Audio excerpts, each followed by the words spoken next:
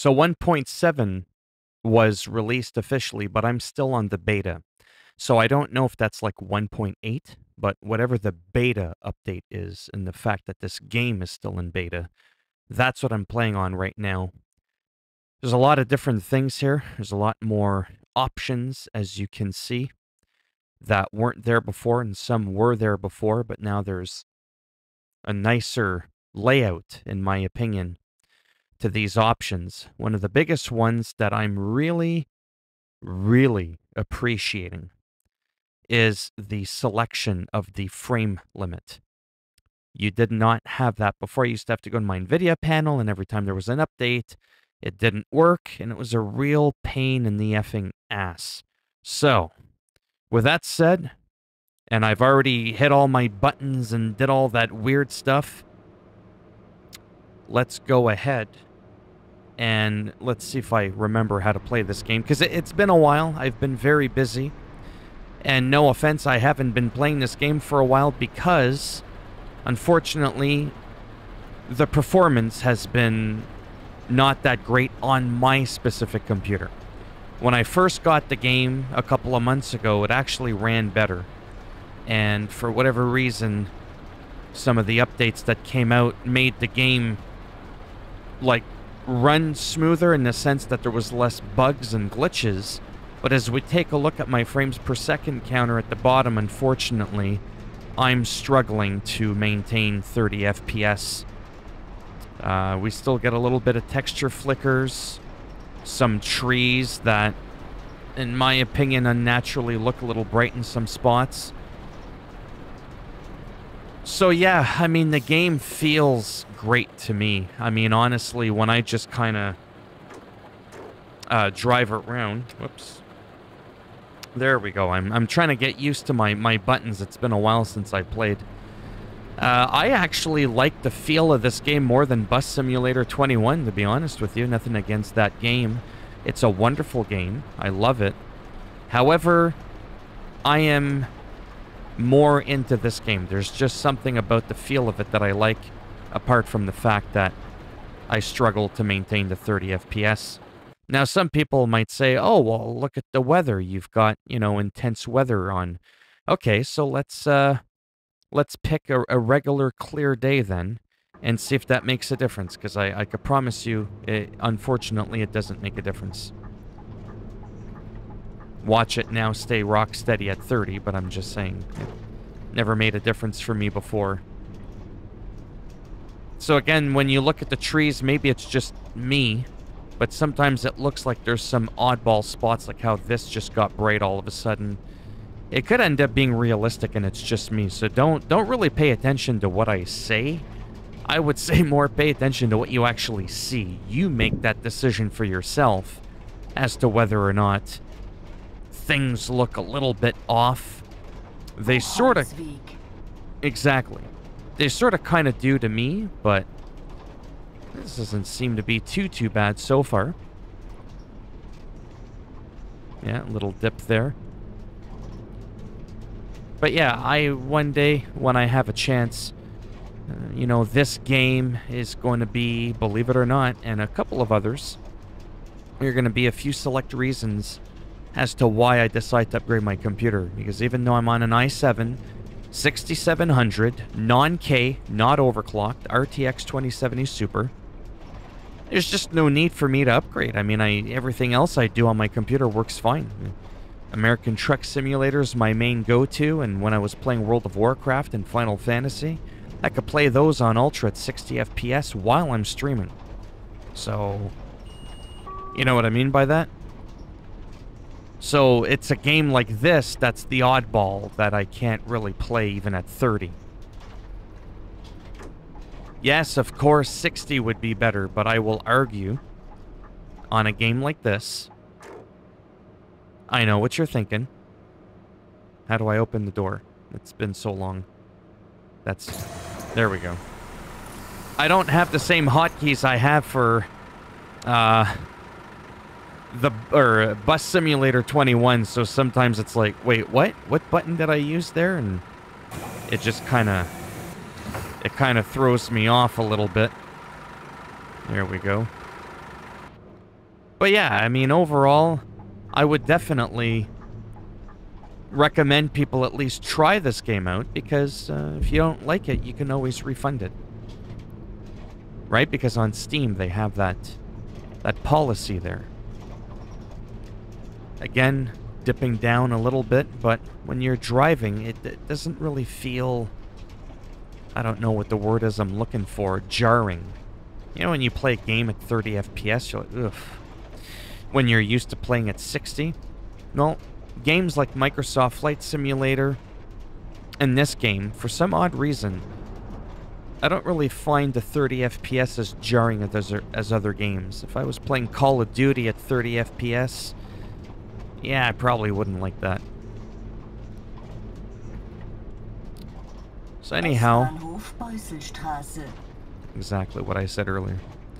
I am very much excited to see the continuing progression of this game, but I am being very honest with you that as much as I appreciate this game, and I'm excited for this game, I'm unfortunately probably not going to be playing it all that much. I mean, it is in early access. There's not that many routes or things that you can do. And it kind of, you know, doesn't run all that great on my computer.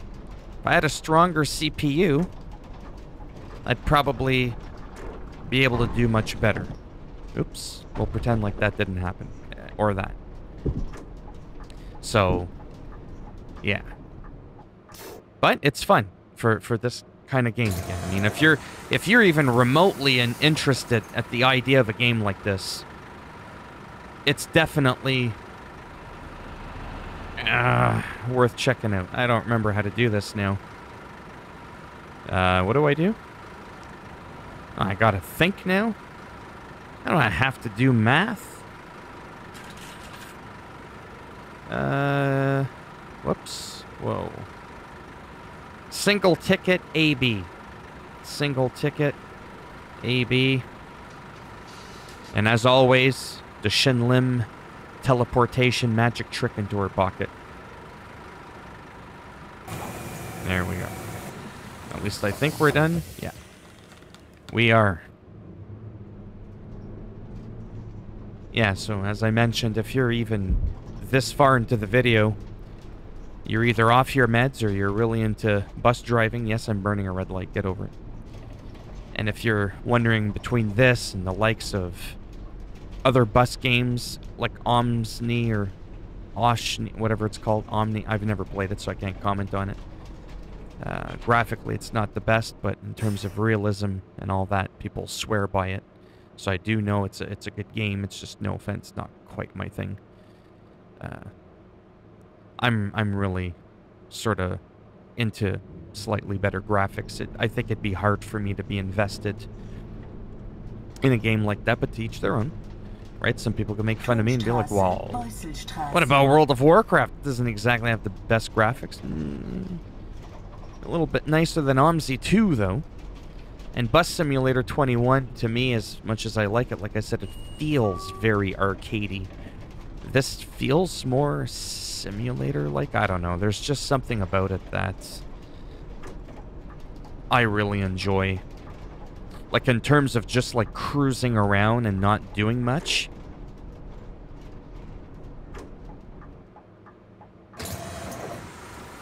Like, if I had to pick between this and Bus Simulator 21, let's say I had to pick.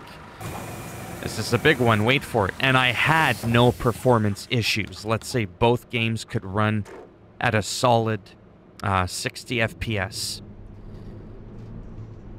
I would probably pick this game, maybe.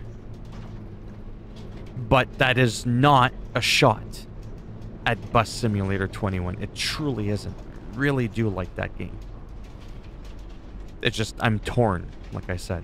When this game runs well and I'm locked at 30 and I'm not having any issues for a few moments. U-Bahnhof Turmstraße. See, she gets me. It's just, it's incredible. But between all these games and, you know, my American Truck Simulator, I mean, nothing touches that. I mean, first of all, the game looks amazing. American Truck Simulator. It looks about as good as this, I would say, in a different kind of way. Game runs at a rock solid 60 FPS. I can have my camera on at the same time I'm playing. Can't do that with this game. Oh no, we'd be in the 20 frames per second if I did that shit. So yeah, for just driving, having fun, I would probably just stick to American Truck Simulator. Not the same kind of game, but I am still making that comparison because ultimately it's a driving game. This one we're driving passengers, the other one we're driving cargo. I could go where I want. I don't have to follow a route. Anyhow, I'm just rambling about nothing. And I'm going to do one last thing here before I call it quits. Let's go back to the storm. And let's see if the storm is affecting our FPS. I usually have the storm on because I don't like the lighting from the sun sometimes. I find it bothersome. Now I'm also driving kind of fast. And again, this is Berlin. It's supposed to be a 1-to-1 scale.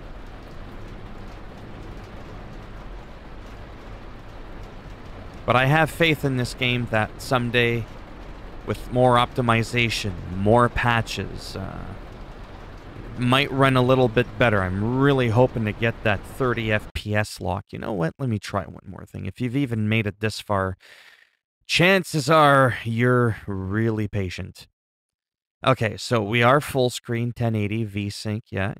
Okay, that's good. Let's take a look at some of the, some of the anti-aliasing, Maybe we'll put that on, medium. A view distance, medium, post-processing. Post-processing, I don't like having it on low because that really makes the game look like poo. Ooh, even the shadows, eh? Whatever. We'll put everything on medium. Post-processing shouldn't really have that much of a hit. Let's see if this makes a little bit of a difference. I wish there was a recommended. Now let's see how this runs.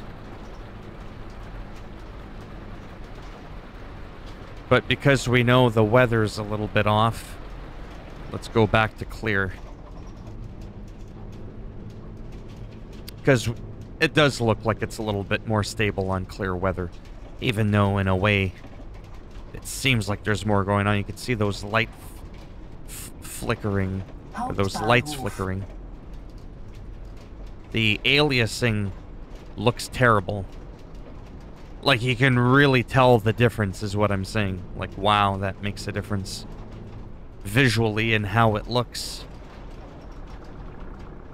And funny enough, it looks like the performance is almost no worse. That actually looks really pooey. I can't do it. I'm just a snob. I gotta crank it up. Motion blur. Yeah, we don't like that stuff. Anti-aliasing. Let's put it back to high. Post-processing. Epic. Yeah, right. Shadow quality. We'll do high. Material. Effects quality. Mirror. Foliage. Light distance. Nah, we'll leave that off. There, we'll crank it up some a little bit higher just to kind of see. Oh, wow. That looks nicer. Wow, what a difference that makes. And funny enough, not really noticing a performance impact either. And that's another thing I want to touch base on before I leave, finally. And I leave you alone. Don't ask, but I'm going to say it.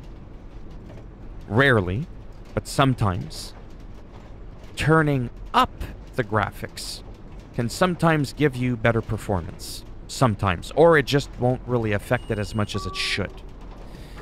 And I think the reasoning behind that is different. I don't know what technical word you want to use. Assets or whatever. The way, computers work. It's a technical thing. Sometimes lowering the settings does things because it's using a different type of shadow or whatever. And it doesn't necessarily mean it's going to work well. Ah. You cheap bastard. There you go. Now get out. A, B, C, elemental P, and A, B, C. Right, there you go. Whoa, what was that? There we go. And that also brings up the other point of optimization. Sometimes the proof that a game is poorly optimized is when you change the settings drastically, but the performance is essentially the exact same. That's when you know there's something not fully correct there. Invalidenpark. But yeah. So I think that's going to be it for this. I think I'm just going to save the game here. And maybe with the next update, I'll check it out again. Or maybe I'll play a bit some more, I don't know, at some point. I do know that if I can get this game to run properly, I would be so happy. It would be unbelievable. We're going to create a save. Let's see, we still get the odd little thing like that. All right. If you liked the video, thumbs up. Didn't like it, thumbs down. I'll run over your foot and break it off in your ass. And if you want to subscribe to the channel, I mean, naturally that would be great now, wouldn't it? But if not, thanks for stopping by anyways. Take care, and perhaps I shall see some of you in the next video. Bye for now.